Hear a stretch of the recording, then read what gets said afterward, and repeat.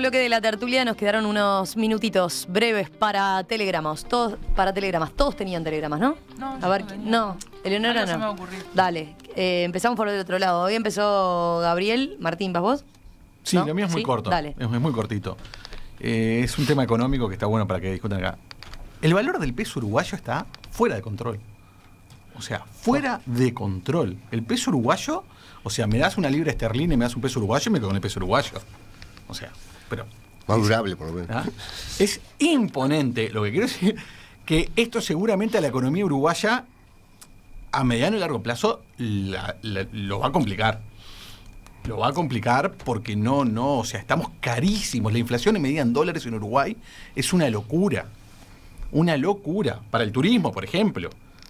¿Ah? Y obviamente para todos los sectores exportadores también. He visto muy pocos análisis sobre la complejidad, he leído alguna cosa, pero poco foco sobre la complejidad que está trayendo. Yo supongo que el gobierno, desesperado porque baje la inflación en pesos, está hundiendo el dólar lo más que puede, pero está claro que esto va a tener también sus efectos secundarios negativos.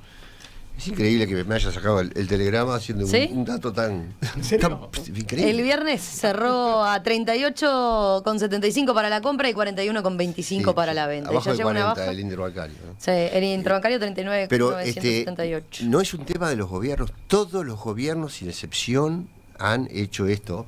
Y yo iba a eso, a que nos está pagando los motores más importantes. Nos apaga el turismo, nos apaga los exportadores.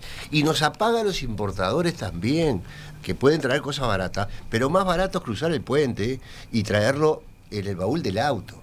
Entonces, esto no le sirve a nadie. Y ¿sabés lo que pasa, Martín? Que cuanto mejor nos vaya en la exportación, peor el problema. Porque este año hemos inundado al Uruguay de dólares con una cosecha de soja récord, con los precios de la carne bestiales, y esa olla a presión no tiene salidas. Y yo terminaba en esto, mi telegrama, para que veas que no fue un hacker que te quise copiar, Román.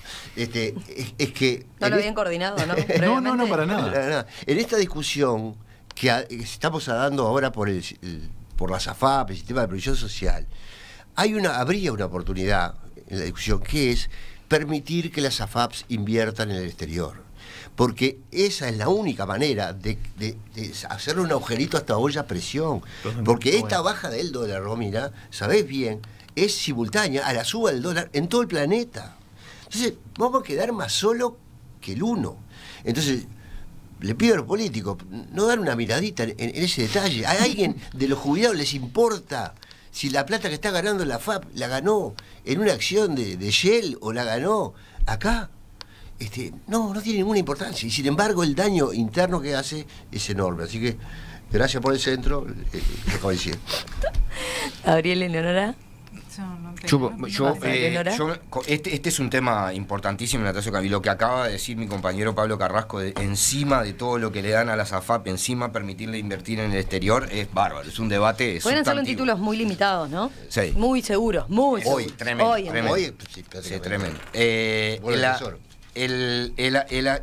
Pero no debatimos los telegramas. Digo que es un tema súper interesante y relevante para discutir, no hay ninguna discusión. Eso es así. Anda lo tuyo. Hay que discutir. El telegrama mío solamente recordar a una persona que falleció ayer, que la quería mucho personalmente y que además hizo mucho por el Uruguay, que es Julio Baraybar.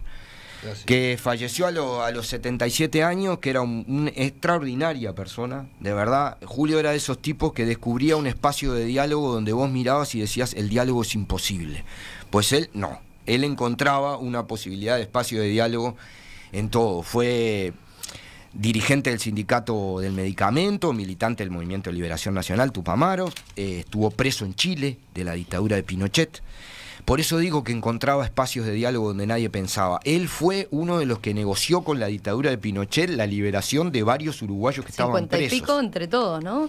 Uruguayos y no uruguayos. Hasta ahí encontró un espacio de diálogo estando preso de la dictadura de Pinochet, para decirlo con toda, además de valentía y de todo lo demás. Obviamente luego lo más conocido, creo que para todos, es que fue director nacional de Trabajo y ministro de Trabajo.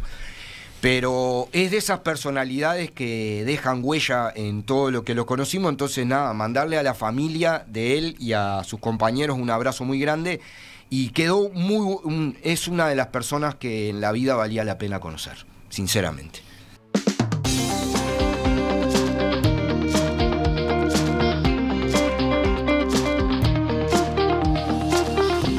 Eleonora, Navatta, Gabriel, Mazzarovich, Pablo, Carrasco, Martín, Bueno, gracias a los 4, un placer como siempre, nos reencontramos próximamente. Un placer el debate. Gracias.